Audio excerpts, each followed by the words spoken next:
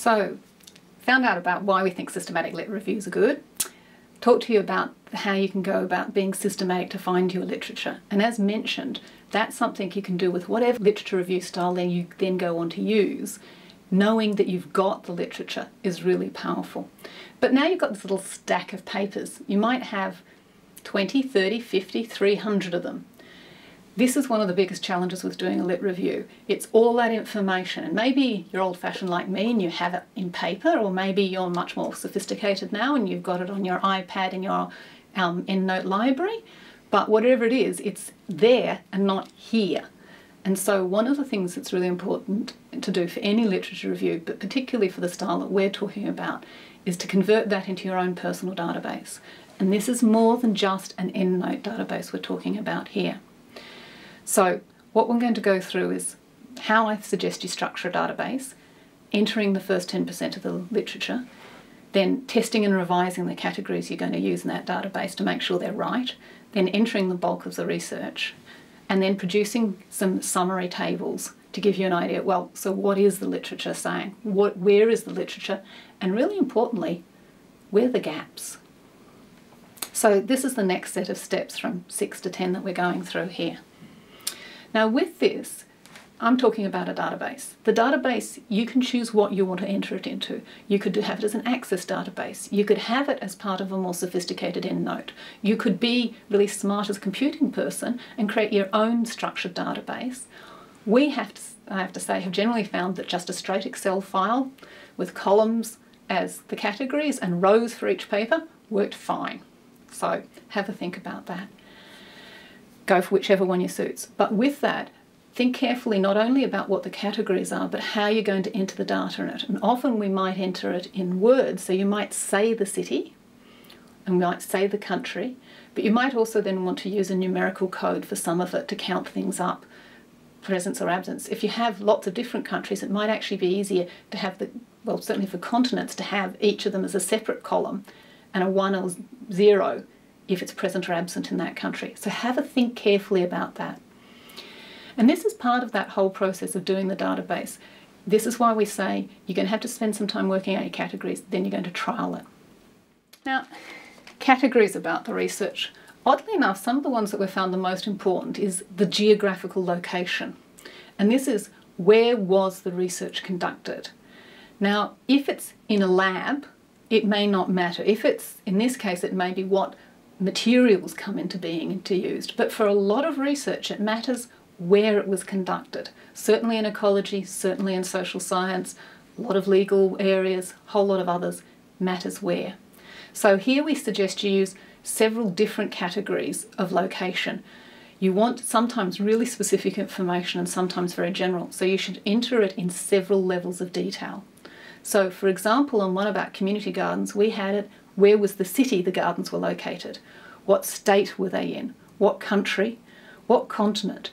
But also sometimes what's important, what climatic zone. So for ecological projects, it's really important to know what was the climate. So in that case, we used a system of climatic subtropical, tropical, Arctic, alpine, all of those sort of things. For ecological ones, we also put in the general habitat type. So have a think about your area. What are the critical geographical features that you want to record about your data? As I say though, you might have up to 10 categories in your database that are for each of these types of each of these pieces of information. One of the things we've found that's really important, although a pain, is it's generally better to have too many categories, but then it's easy to go, you've got all of the data there, and sometimes it's then easy to collapse. Then it is later go, oh really, I actually need to separate those categories out. I really should have recorded the city, and then you have to go back through all of the papers. The next thing you might want to do is you might want to include some details about weighting of the methods and the studies. How are they used? What type of, do some studies weight more or are more important than others? Now, this is where, for example, if you're working your way through to one of these meta-analysis, you're going to be including this information. Some discipline areas have really well-defined categories for quality of the controls of the studies. So classically, in the Cochrane reviews and the others, the gold standard in health is randomised controlled studies, randomised blind controlled studies, in fact. But in other areas, particularly the social science, the categories aren't so obvious, and there aren't necessarily one is better than the other as opposed to different. So you might use a quantitative survey for one paper, might include that, and another might include in-depth interviews, but both of them, or focus groups, but all of those have provided useful information. So have a think about that sort of information. Are you going to weight them? Is there some categories? And what's the relevant ones in your discipline? So you can then go through and include that information as columns in it. What type of methods are used? Because a lot of the value of the paper is the reliability of these methods. So you need to think about categories for that. And again, you might have summative categories like was the research quantitative or qualitative, or both, and then go through each of the individual types and work those out. So was it this type, that type, the focus groups, in-depth interviews, etc., text analysis, was it randomised control trials, Barchi, before-after control impact, all of that sort of detail.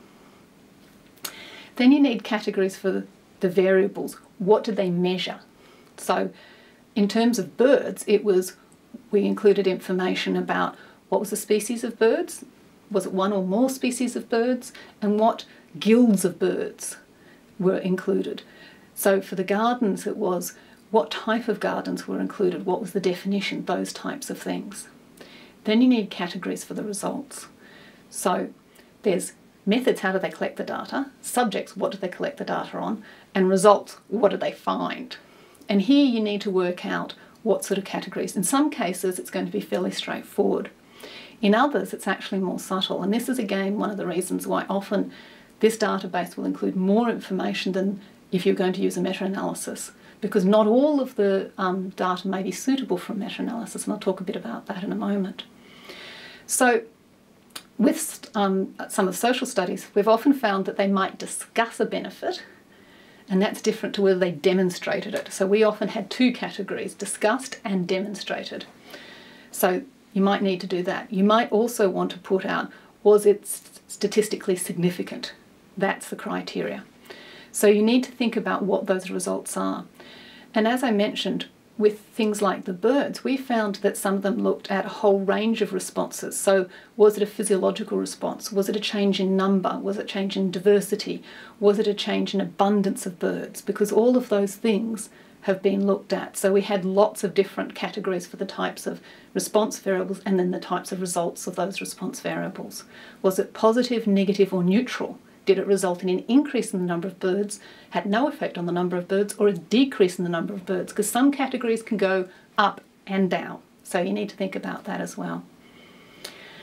Now what we suggest is you lay out, you have a careful thought about these categories, have a go at working them out, set up your database, and then enter about 10% of the data. Or, depending on how much data you've got, about 10, 15, 20 papers. And the reason for this is that you'll often have in mind what your categories are, but then when you actually go to do it, you find it's not like that. There's extra things you haven't found. Their categories aren't as easy to apply. You might need subcategories, things like that. So we find it's really worthwhile testing how well your database works as sets of categories, making sure it's realistic, seeing how much difficult there was, modifying at that point. So on the diagram you can see we've got an iterative process here between defining the categories, entering the data and revising them. So you're getting that right. And the reason is that, again, making the mistakes early in your database is really worthwhile, because if you make them later, it's back through the whole pile of papers, going through all of them and adding. If you add another category in the last 10%, you're going to have to go back and read the first 90% of the papers to see what they did about that category. Again, careful thought at this point, saves a lot of time. And the students who've done this with me keep saying, make that point clear. It's really worth it. So as you see, I've put in there other categories, narrow or broad. Do you need additional values, new subcategories? Do the criteria apply to the original work in all of reality? So have a good think about that one. Now the next step is starting to enter the rest of the papers. So enter all of the rest of the data. Sometimes you may then still have to revise the categories, but you're pretty much okay. Now this is a relatively you have to be not asleep, you have to be thinking, but it's a relatively mechanical task. So you might not want to sit there and do this for 24 hours a day for 7 days. You might want to set yourself aside, however best you work, a certain amount of time to do it each day, and then take a break, go for a walk, have a coffee, come back, do some more, that type of a thing. But it's going to take you a while to do it, and it's mildly boring, but it's worth it. Once you've got the database finished, once you're pretty sure about it, and again, have a careful think again here, do a quick little check on the data, on the searches to see if there's any more papers out there. Are my categories really good? Everything worked out? Am I ready to move on to creating some summary tables? Now, the interesting thing about it is when you do these summary tables, you'll find mistakes in your database. And that's one of the reasons why it's worth doing it. And you might have to do it 2 or 3 times, because the first time you're checking that you actually spelt America correctly every time. You didn't use a comma somewhere and a full stop somewhere else, or little things like that. You think you've been consistent, but it's when you generate these summary tables you find you've got these little odd results. Now again, you can do this in very sophisticated ways, pivot tables or from Access database picking up things, or you can do it fairly simply with counts and things like that, whatever works for you. So some simple ones that we've produced as summaries to give you an idea is about the geographical spread of the studies. And one of the things that's really interesting about this is that in the 4 reviews that we've done, 3 that have already published using this method, we found that nearly always there was the same pattern. Predominantly the research was done in North America, then in Europe, some in Australia, and relatively less from many other parts of the world. So an obvious thing to do to begin with is to map the discipline. Where geographically is the literature based? And so you can just, at this case, produce tables that summarise which continents, which climatic zones, which countries. For example, for the community garden work, you can see here, we found that the research was predominantly in North America and from the US. And then, because that was such an important part of it, we actually mapped where in the US, which states, and then even more specifically, which cities did the research come from. And as you can see from the figure, there's a really strong geographical bias even within the United States, of where the community garden research was done.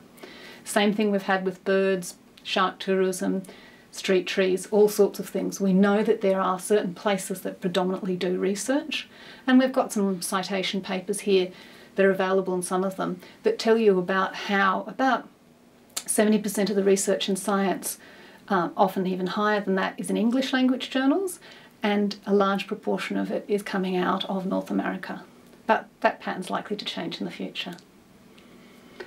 And here we've got another one which is about some of the actual data, showing you the way that we can count up the number of studies. So this is where we're moving in these summary tables from the systematic to the quantitative. What we're doing is we're counting how many studies have been done looking at which variables. For the study looking at the impacts of nature-based tourism on birds, it was looking at how many were the methods, observational, experimental, what type of activities have been looked at, those types of things. And you can start to see really rapidly, you get patterns.